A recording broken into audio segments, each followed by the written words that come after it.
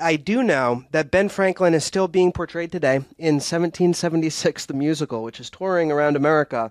And for all you bigots out there, you might be a little disappointed to know that Benjamin Franklin is portrayed by a woke black lady.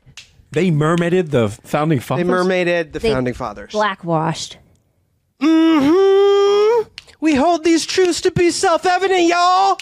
Yeah, it's just they're mocking us at this point. Did you say, I think at one point you said, Patrick, that there isn't one straight white male in the entire 1776 musical? Yes, no straight whales. So it's all people with pronouns or minorities and women, and there's a black lady playing Benjamin Franklin. Oh my gosh.